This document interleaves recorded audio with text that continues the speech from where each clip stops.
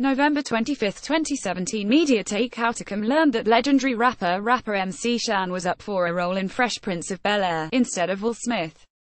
But all that changed after he called Will's manager Benny Medina AF got, and his career took a drastic turn. Just last year he was a guest on the Murder Master music show where he spoke about his possible starring role in Fresh Prince of Bel-Air and explained why he didn't get the role. "I was up for that Fresh Prince role and Benny Medina was my record company head, and I was up for that Fresh Prince role, but how I fucked it up was I told Benny Medina, you are a fucking FG got. I told Benny Medina to his face, you are AF got. Then look what happens with Fresh Prince, he is in there doing 6 degrees of separation. Will is my man, but I could never see myself doing that."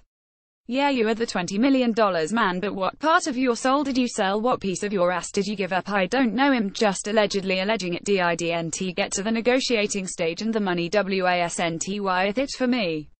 Wasn't for Warner Brothers anyway. Didn't for them. Old, we're not sure what to believe. Listen.